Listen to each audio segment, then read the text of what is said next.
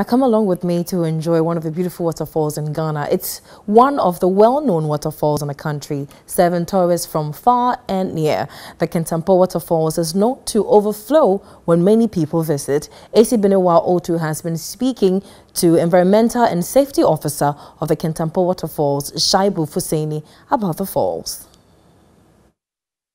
Story behind you. Earlier on, Kintampo itself is a town which receives visitors or strangers.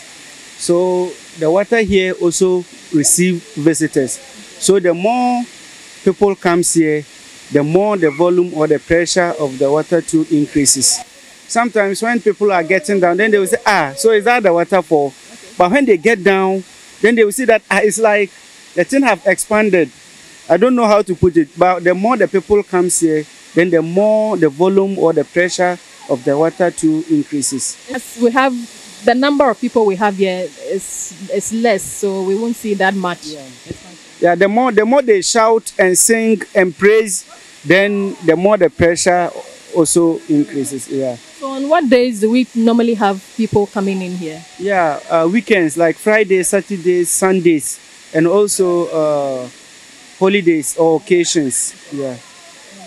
In a day? Roughly 70 to 100 visitors a day. By weekends and occasion, about more than 500. Are you usually overwhelmed by those numbers of people who come in? Yeah, you know, Kintampo Waterfalls is one of the best tourist sites in Ghana. So most people hear about it and they organize and plan and come on that day. So when we see them, we are not surprised because we know they've heard of it, and Kintampo Waterfalls is also a place for relaxation. When you come here, there's everything here. You can relax and also have proper feeling of the place. So when we see them, you are not surprised at all. Talking about relaxing, where do they relax? Yeah, when you climb up there, there are some pavilions there. Yeah, so you can sit there. You see some people just come, you know, even the water itself is medication. When you get down there and you swim or the water flows on you, it's like a natural physiotherapy, proper massaging.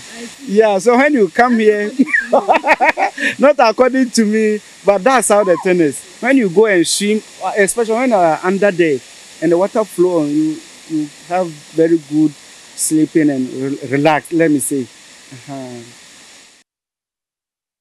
Well, who wouldn't want that kind of natural physiotherapy in Kintampo? We'll be looking forward to visiting that.